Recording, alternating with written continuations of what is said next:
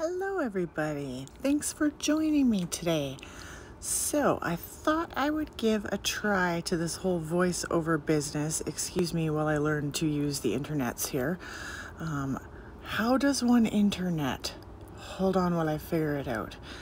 May take a while. Anywho, I'm just trying. I've had a few comments on people saying that the sound has been a little crappy. I do apologize for that. I don't have a mic set up or anything yet. I'm just doing everything off my iPhone. So I thought I would try this voiceover and see if that helps a little bit. So what we're working on today here, I've got a 15 by 30 inch gallery wrapped canvas. As you can see, I've got a split color base down. And the white is just a titanium white mixed in with a little bit of pearl blue and pearl green to give it just a little bit of extra. The brown you can see is raw umber mixed with a little bit of black. And then I also add in a little bit of copper just to really give it some depth and richness and make it just beautiful and give it a little bit of shimmer. So I've got my colors there down. As you can see now, what I'm doing is I'm actually just practicing with my blow dryer as to how I want to blow this out. I absolutely recommend to you guys that you do this if you haven't before. It makes a big difference to plan it out, go through the motions, get that muscle memory built up so that when you do go do it, you've done it a bunch of times, it's not feeling awkward or weird. Now here what I'm doing is I'm testing which way I like better to hold the blow dryer. So as you could see on those last two, I was holding it kind of coming straight at it. This time I'm holding it sort of upside down. And you can see the difference there, right? The upside down one did not spread the colors out near as much as holding it straight on. So I'm adding a bit more color here to redo that. And hopefully it'll be a little less awkward as well. And what I really should have done was flipped the painting around so that it would be a little less awkward for me in the hand motion. So the colors as well today that I was using, the first color I put down is Amsterdam's greenish blue mixed in with a little bit of Artist's Loft metallic cobalt blue. Then the lighter blue is by Liquitex Professional and it is permanent light blue. And then I had some graphite, by Amsterdam. And then the last color was gold by Amsterdam as well. All my paints, as usual, are only mixed with distilled water. That's it. I don't ever add anything else to my paints, ever. Even for other techniques that I do, just paint and water. And I gotta tell you guys, I'm so damn sick of people that use all this other crap in their paints. What the hell are you guys doing? Like dildo lube? Seriously? Give me a fucking break. That's gross.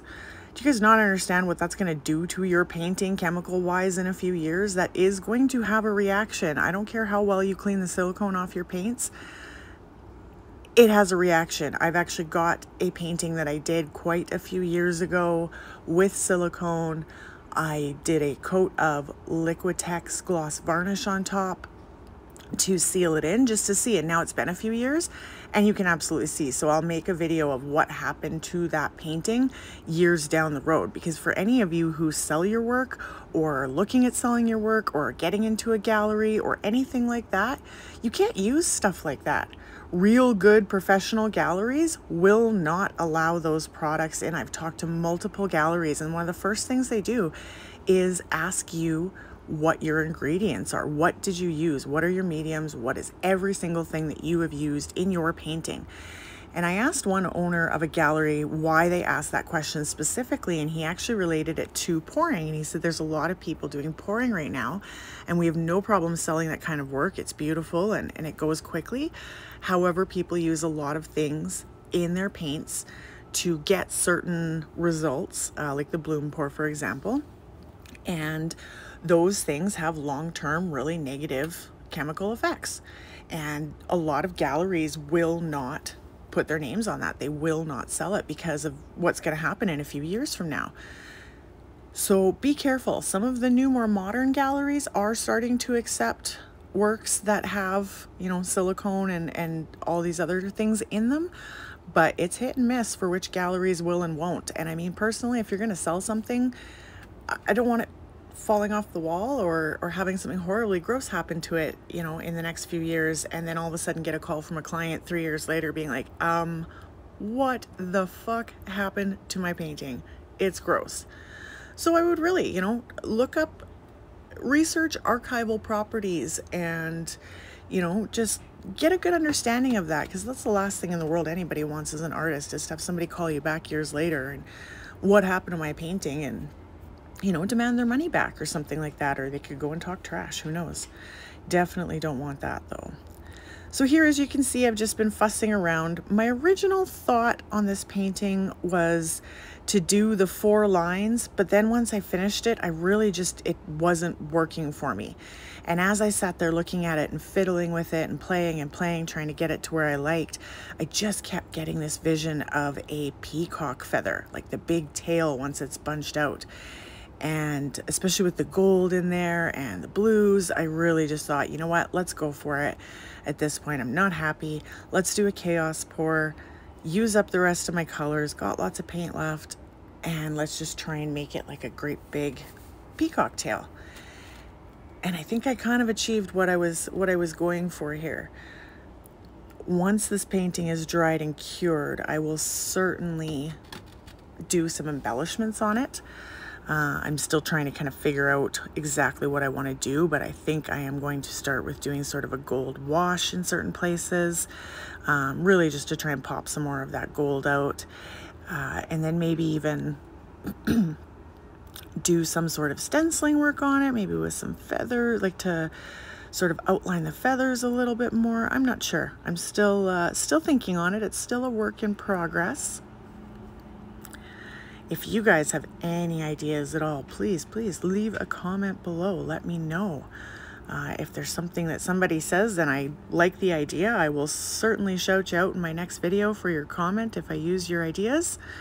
But I would love to hear what you guys think. And let me know about this voiceover business too, as I, you know, learn the old internets here and try and figure it out.